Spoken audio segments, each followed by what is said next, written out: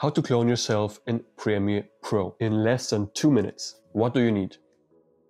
You need a camera, obviously.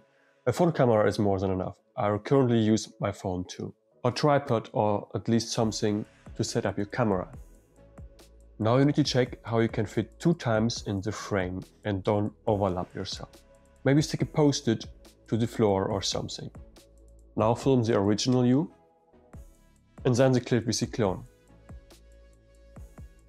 Be careful to don't move the camera. Import the clips in Premiere Pro or your preferred editing tool. And now drag the 2 clips on top of each other. Be careful with the audio, if not you delete it. So drag it on top of each other. Now you see that you only see 1 time you, but you won't be 2 times there. So what you do, you pick up into the opacity tool, pick up the free draw bezier, if I pronounce that correct. If not, write me in the comments.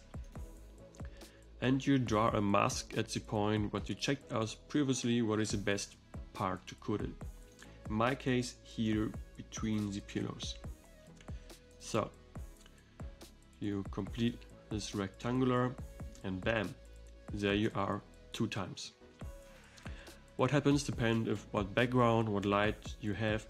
You can see sometimes a little bit where is the cut, so what do? You go into your mask again and you bump up the feather like 100, 150-ish, more or less.